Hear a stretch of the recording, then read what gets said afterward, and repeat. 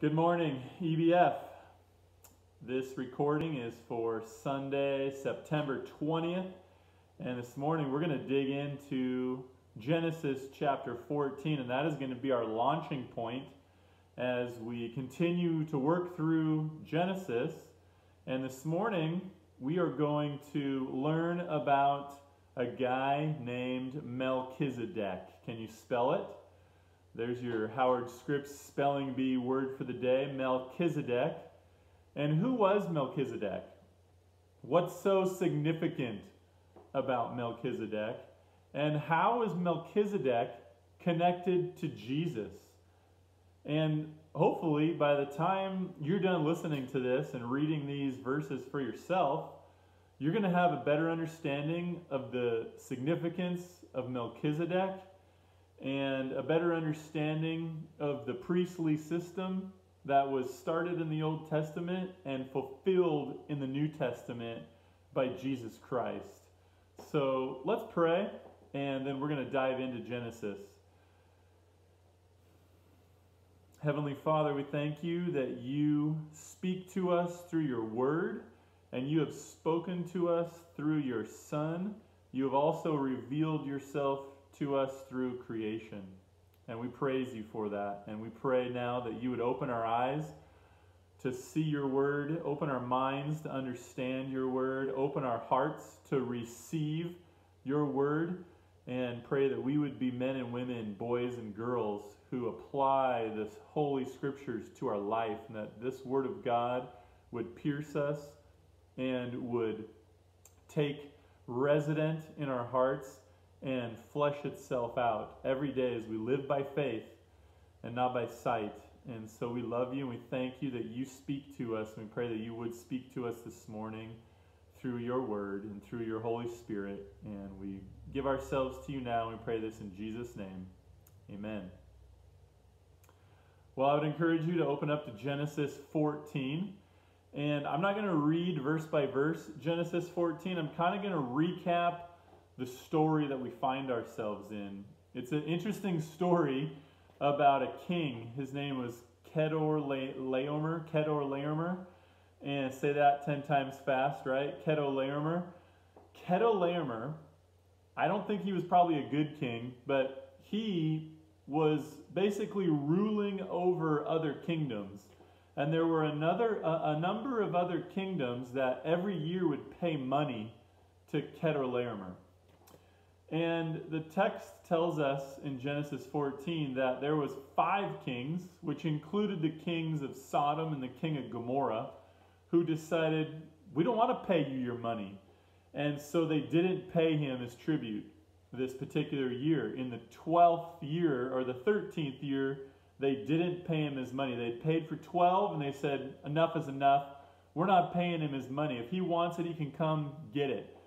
And essentially that's what happened. Chedorlaomer went to war, and on the way to Sodom and Gomorrah and these other 3 kingdoms that were close to them, he attacked a number of other kings, the text tells us, and he defeated them.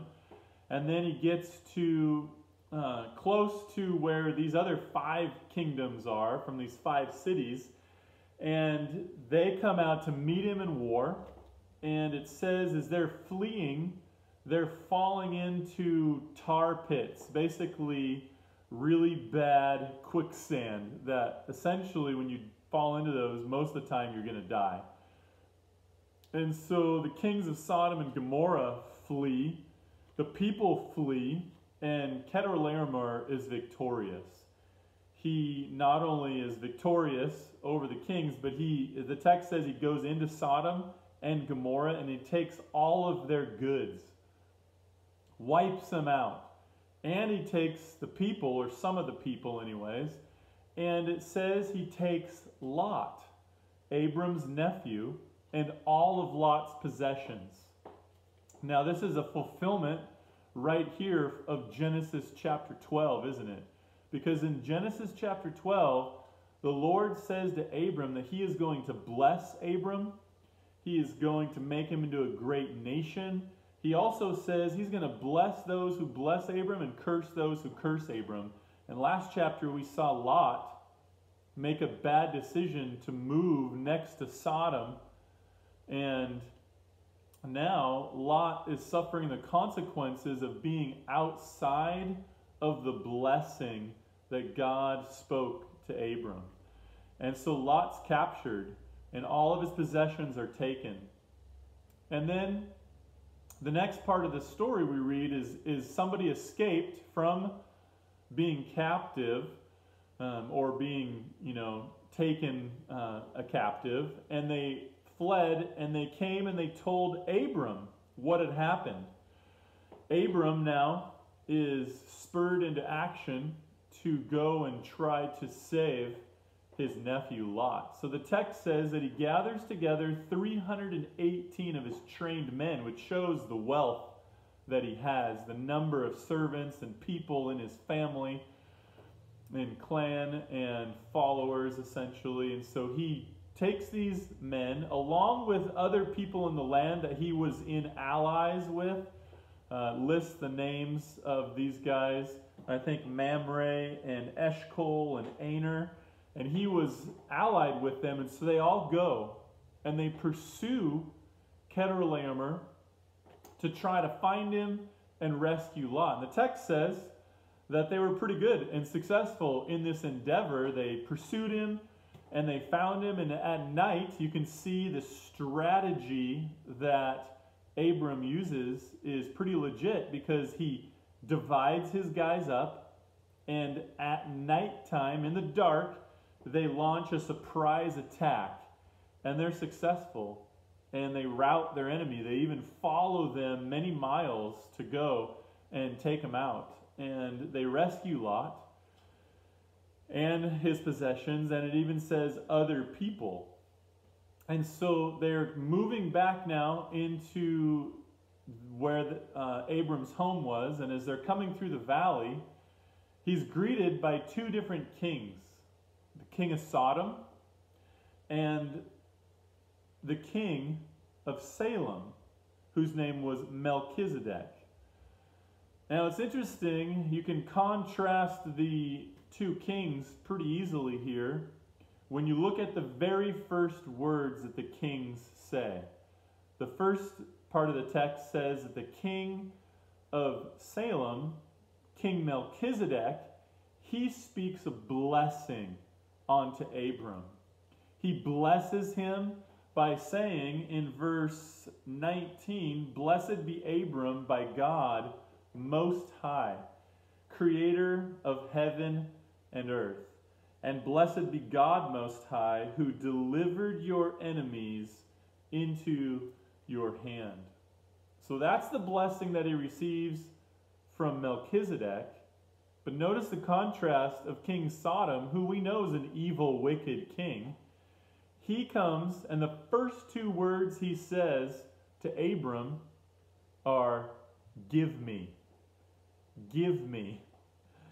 And he wants his loot. He wants the people. He wants the goods.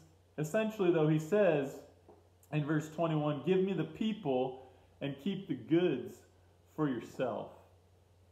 Now, I believe in studying this passage, Abram recognizes, for one, the wickedness of Sodom, and he's already made an oath, he says in the next couple of verses, that he's never going to receive anything that the king of Sodom is going to offer to him.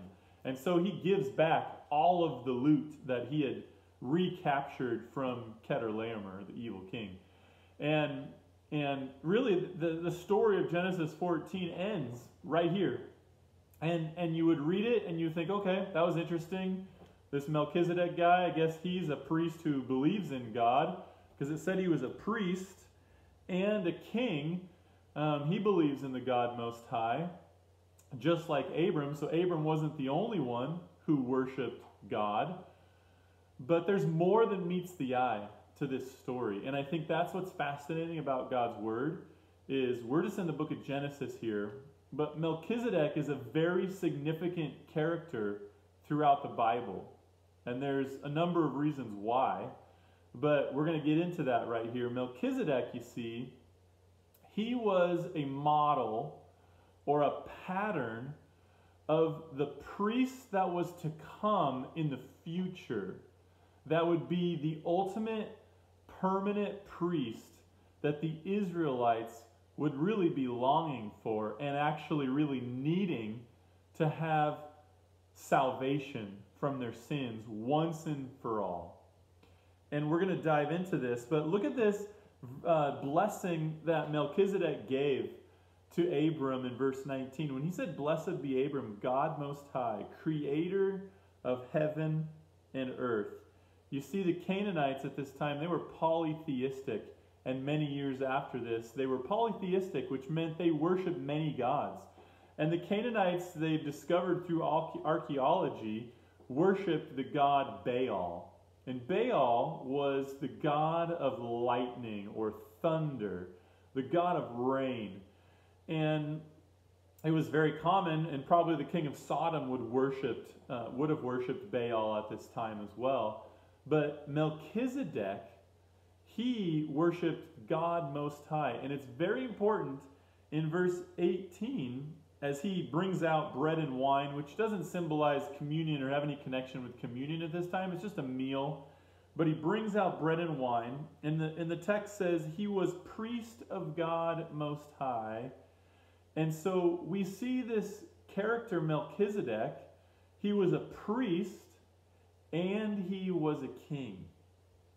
And this is really important because Melchizedek doesn't come up in the Bible again until Psalms.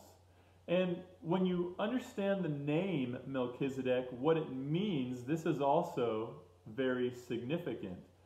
You see the name Melech, the first part of his name, Melech in Hebrew, means king of righteousness. And the second part, Zedek, means, I gotta look at my notes here. Zedek means, I got this mixed up. Melech means king, and Zedek means righteousness. So Melchizedek was the king of righteousness. And it's also significant that he was the king of Salem. And we know this to be not just Salem, but Jerusalem. It was short for Jerusalem. And Jerusalem, Salem, actually means shalom, peace. So here you have this priest and this king who is a king of righteousness, who would have a kingdom of righteousness and a kingdom of peace. Now this is important because when we read Psalm 110, we're going to find out our next appearance of Melchizedek, and it's going to come from David. David is, we believe, speaking probably about his son Solomon, but in the inspiration of Scripture by the Holy Spirit, we know that actually God is using David to speak a prophetic message about the coming of Messiah who would come in the order of Melchizedek, come as a priest and a king. You see, Melchizedek, he worshipped God. And he was a real man, we believe that. And he worshipped the Creator God, just like Abram. And so flip to Psalm 110. When you go to Psalm 110, we read, it's just 7 verses here. The first 3 verses declare truth and prophetic word about a coming king. And the second 3 verses there, or the last 3 verses, are about an oath of a coming king. So look at Psalm 110. It says, "The Lord says to my Lord," David writes, "sit at my right hand until I make your enemies a footstool for your feet. The Lord will extend your mighty scepter from Zion. You will rule in the midst of your enemies. Your troops will be willing on your day of battle, arrayed in holy majesty. From the womb of the dawn you will receive the dew of your youth. The Lord," verse 4, "the Lord has sworn and will not change his mind that you are a priest forever in the order of Melchizedek.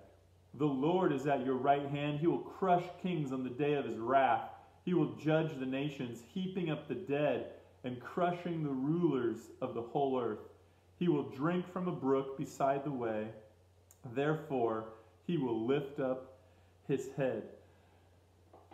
this passage has long been recognized by the church over the last 2,000 years of being the most prophetic passage about the coming Messiah in the book of Psalms. Primarily because of this connection of Psalm 110 all the way back connecting to Genesis chapter 14, that the coming Messiah is going to establish a priest who's going to come in the order of Melchizedek, a priest who is going to be eternal, a priest who is going to come bringing a kingdom of righteousness, and also a priest and king who's going to come bringing a kingdom of peace. And the beautiful thing is, you and I know the end of the story because we've read through to Revelation, and we know that a king does come and a priest does come, a great high priest who is going to do something for not only the Jewish people but also the rest of the world, what we could never do for ourselves. And so as we think about this psalm, the coming descendant David, we know that the prophecy speaks of this Messiah that would be superior to any other priest. We know the end of the story, don't we? And we're going to get to Hebrews, actually, because Melchizedek is mentioned 10 times in the Bible. The first time is Genesis 14. The second time is Psalm 110. And then the next 8 times Melchizedek appears in the scriptures are in the book of Hebrews. And the author of Hebrews, and we're going to flip to Hebrews right now. Let's flip to Hebrews. The author of Hebrews emphasizes the importance of Melchizedek and mentions Melchizedek 8 different times because he is going to help us understand the significance of who this great high priest and this great king Jesus was and what he accomplished. And so for us to understand this, I think it's important for us to get a grasp again and kind of refresh our memory about the system in the Old Testament that God set up, the Levitical system that God set up in the Old Testament so that men could have their sins atoned for. So if you think about the Old Testament, you think about the book of Exodus. You think about the tabernacle. First of all, the tabernacle was this tent.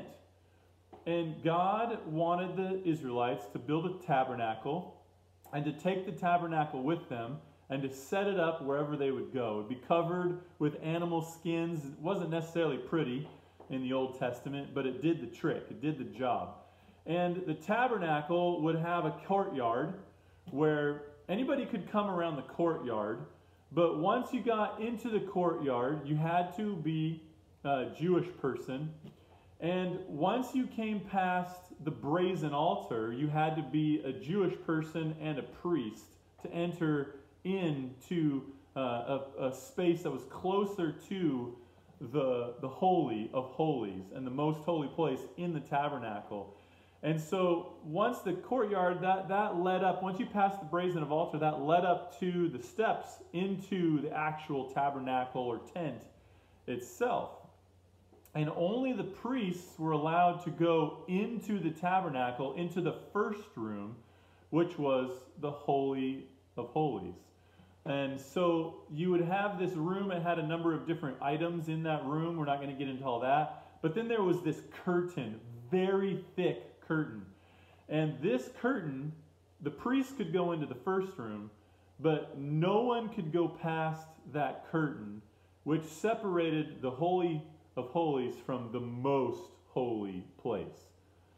And so in the most holy place, you had the Ark of the Covenant, you had the mercy seat, which was on the Ark of the Covenant, and only one day a year, you would have the high priest that would go in through the curtain to the Holy of Holies to make atonement for the sins of the people. And the priests were only people who were from the line of the tribe of Judah, or sorry, the tribe of Levi. And so we know the first priest was Aaron. In Exodus chapter 28, God established Aaron, who was from the tribe of Levi, to be the first priest to start this Levitical priesthood, who were men who would basically make sacrifices day after day after day with pure, spotless, unblemished animals. They would sacrifice them to make atonement for sins. And you know, God never set this system up to be a permanent system. There was problems in this system. It had to be done over and over every day. And then once a year, the great high priest would have to go in to make atonement for the sins of the nation of Israel. And even the priests themselves, they were sinful in and of themselves, so they had to offer sacrifices for themselves in the first place. And on the Day of Atonement, the whole nation of Israel would stop what they were doing.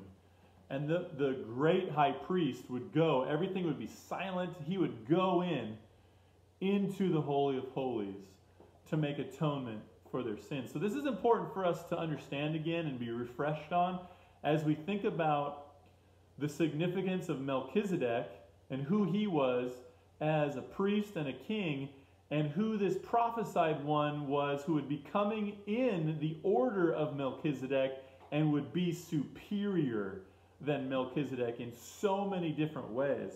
And so when you get to Hebrews, and you get to Hebrews chapter 4, we think now, and we come to the explanation about Jesus Christ being our great high priest. And what's so spectacular about Jesus being our great high priest? Because the only one who is worthy to come into the presence of God one time a year into the Holy of Holies was the great high priest for the Israelite people. And so when I think about, and as I've been studying this whole reality of the great high priest, what's so significant about Jesus being the great high priest for you and for me, the book of Hebrews just knocks it out of the park over and over and over, giving me reasons, giving us reasons to be thankful, to praise God that Jesus is the great high priest and the great king of this universe. And so I have a top 10 list, Shon 10 Clay's top 10 list of why I am thankful that Jesus is the great high priest and king. And there's more. This is just my top 10. You can come up with your own top 10 as you dig into Hebrews 4 through 10. But we're going to go through my top 10 list of why I'm thankful that Jesus came in the order of Melchizedek and was much superior to Melchizedek himself. And so, number one, if you look at Hebrews chapter 4, verse 14, the first reason I am thankful Jesus is my great high priest is from Hebrews 4:14. He has gone through the heavens. Jesus has gone through the heavens. Hebrews 4:14 says, therefore, since we have a great high priest who has gone through the heavens, Jesus the Son of God, let us hold firmly to the faith that we possess. So just as in the Old Testament, everyone or the priest would be watching the great high priest enter through the curtain and go into the Holy of Holies where no one was worthy to go before God. Hebrews chapter 4 verse 14 tells us that Jesus has gone through the heavens. Jesus pulled back that curtain, so to speak. When he died on the cross, we read in Matthew 27, when he spoke his final words, what happened? We know, according to Matthew chapter 27, I think it's verse 50, 51, 52, right in there, the temple curtain was ripped in two, right down the middle. And if you read about the curtain itself in the temple at the time of Jesus, Josephus, early church historian, tells us that the temple that was in the curtain was about 60 feet tall, and it was about 4 inches thick. And even if you lit it on fire, it would take hours or days to burn because this material was so thick and literally it was impossible to rip in two. And we know that Jesus, though, he entered into the most holy of holies because he was worthy to come before God the Father, because he was offering himself as a perfect, spotless sacrifice for my sin and your sin and the sins of the whole world.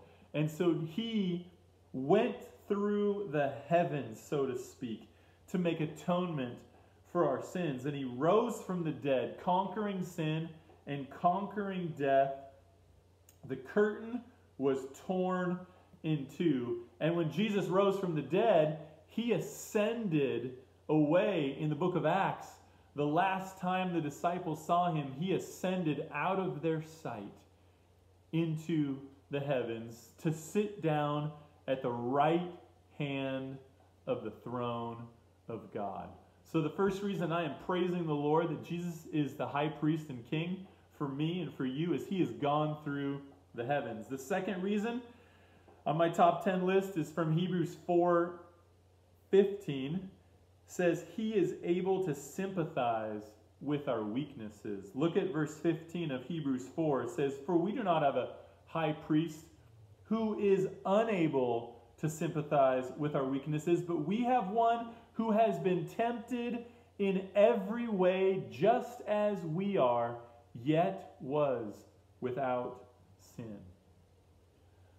Friends, when you are tempted, when you are troubled, when you are in despair, you're ready to give up or you're ready to give in to temptation, you have a great high priest. I have a great high priest who understands.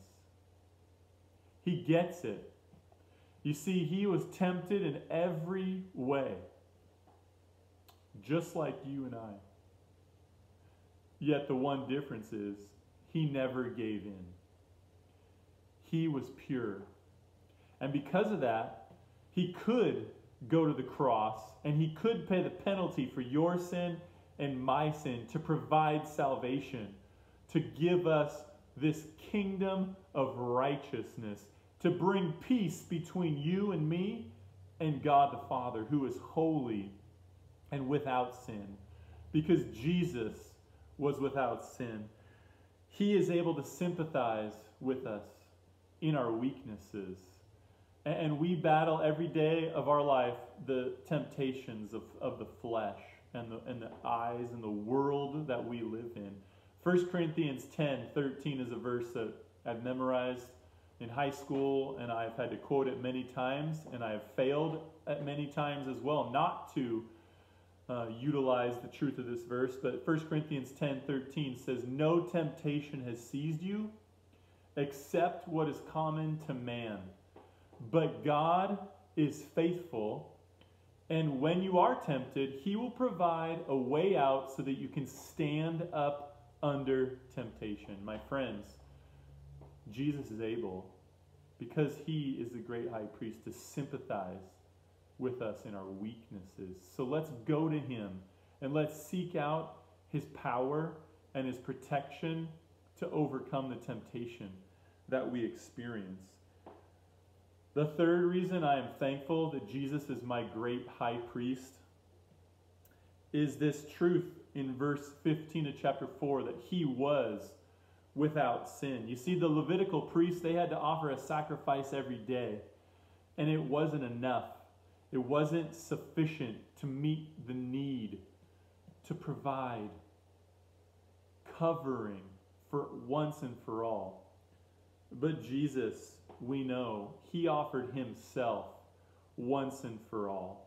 With his cries, with his tears, he was the one and the only one that could save us from eternal death eternal separation from God in hell, and to give us life abundant, because he was without sin, because he was pure and spotless. And I am so thankful for his purity that's provided redemption for me and for you and for everyone who calls on the name of the Lord Jesus. The fourth reason I am so thankful that Jesus is my high priest is Hebrews chapter 4, verse 16.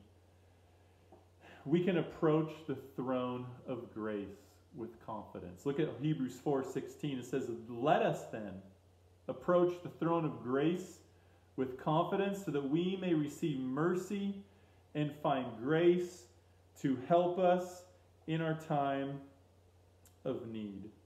He is the creator of heaven and earth. Even Genesis 14 in the ESV, it said, he is the possessor of heaven and earth. And I love that. He is the possessor. It speaks of the reality that he has everything in his hands. He is the possessor.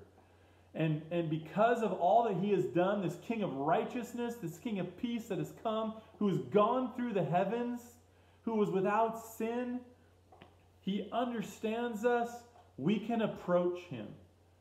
We can approach the throne of grace. Us, who are just begging for mercy, he invites you. He invites you when you are weak, when you are, and not just when you're weak, but every second of every day. He invites us before the throne of grace. We can approach him with confidence. Before we were in a place we were not worthy to approach him, and now because of his righteousness and what he's given to us and done for us, we can come to him and we can call out to him and approach him. We are his royal guests, so to speak, to come and dine with him, to pour out our heart to him. And if that's not an encouragement to you to be a man or a woman of just prayer, I don't know what is. Because he has just laid out the table for us and done everything for you and I to be men and women who will seek him, who will know him, and who will walk in a manner worthy he's called us to walk, but to be men and women who simply, the first thing that we do every day is look to him. Just like I talked about last week, that we would look up to him and we would trust him. And this would be done by faith, obviously. The fifth thing on my top 10 list of reasons I am thankful that Jesus is my high priest is in Hebrews 4:16, and it follows on the heels of approaching the throne of grace with confidence so that we may receive mercy and find grace and to find help in our time of need. And even just this week in my life, I mean, there have been multiple times this week where life was just a hot mess. I was burdened.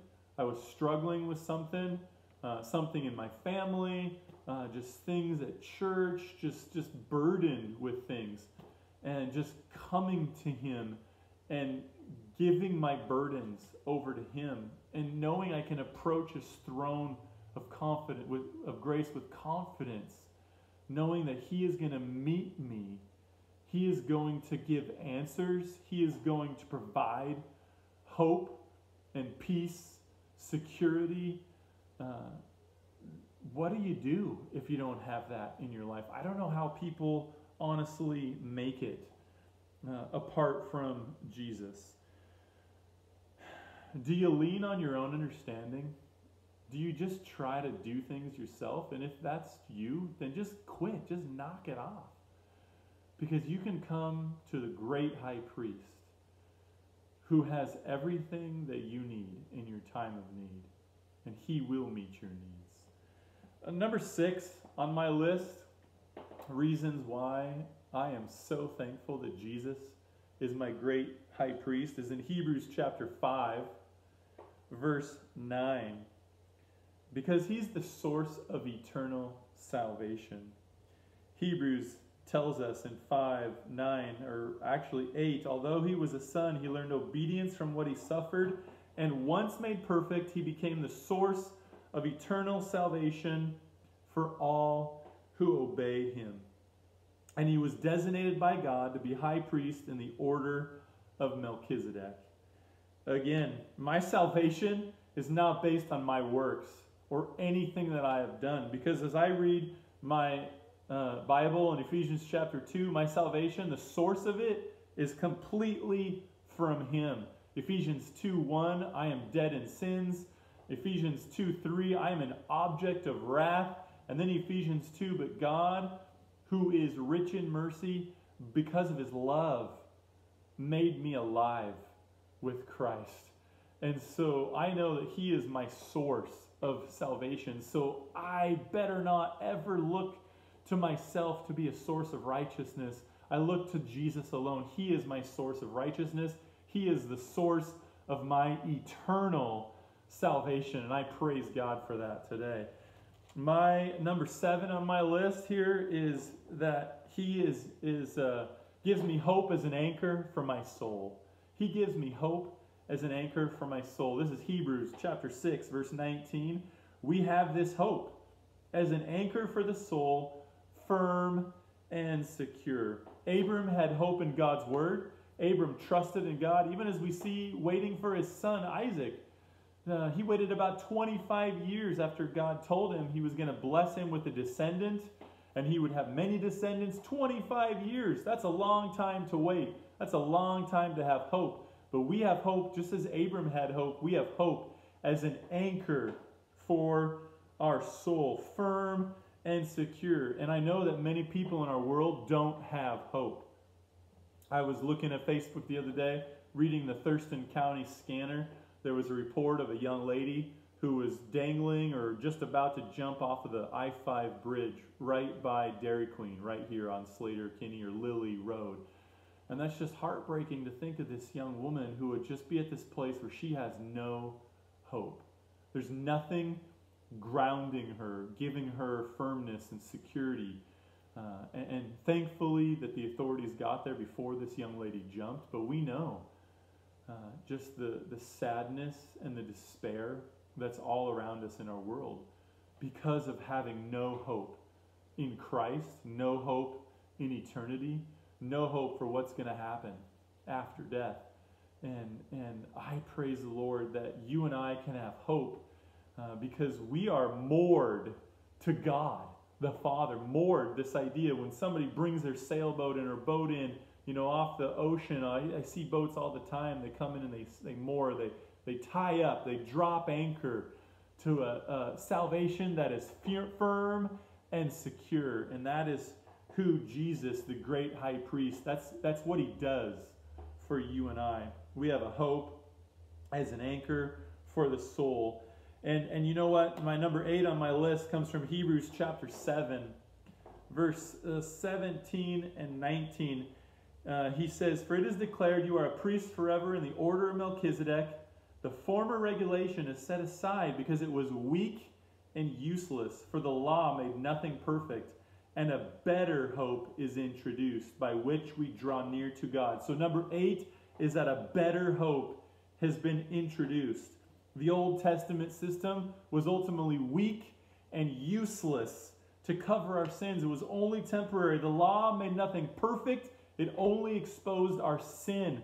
But Jesus came introducing a better hope, something to hope for, a new covenant, that he would give us a new heart. Our hearts didn't need fixing. Our hearts needed replacing. We needed a new heart. We needed to become a new creation, to be made alive with Christ. And this better hope is what we have now through the new covenant. This better way that Jesus has provided redemption, eternal salvation for our sins. Praise God. Amen. And my number 9 on my list is the next part of that verse, Hebrews 7:19. A better hope has been introduced by which we draw near to God. In Ephesians chapter 2, verse 13, it says, "But now in Christ Jesus, you who were once far away have been brought near through the blood of Christ." Just as Jesus died on the cross and that temple was cut into 2, now you and I have access to come into the most holy of holies every day through the righteousness and the peace that Jesus brought to you and I, we now can call God Abba, Father. We can rest our head on His shoulder. We can come and pour out our heart to Him and find life and find hope. And my number 10 on my top 10 list is from Hebrews 7:23-25. Jesus lives forever, and He is the permanent priest. And we read in Hebrews 7:23-25, now there have been many priests since death prevented them from continuing in office. But because Jesus lives forever, He has a permanent priesthood. Therefore, He is able to save completely those who come to God through Him, because He always lives to intercede for them. He is the eternal one. He is the Alpha and the Omega, the firstborn over all creation. He stepped down into time. It actually says in John 1:14, when Jesus came and was made flesh, He dwelt among us. He tabernacled among us. He made His tent here in this hunk of flesh like you and I have. And He was without sin so that He could go to that cross. He could die on the cross. He could enter into the throne room of God to intercede for you and for me, to be the permanent priest in the order of Melchizedek, to bring this righteousness and to bring this peace. Friends, do you know Jesus? Because if you don't, now is the time again to humble yourself and turn to Him and to love and be loved by this King of righteousness and this King of peace, who is the permanent priest. And I am so thankful that Jesus Christ is my King. I am so thankful that He is the great high priest who lives forever, who is coming back to this earth to rapture the church, to bring in a lot to come.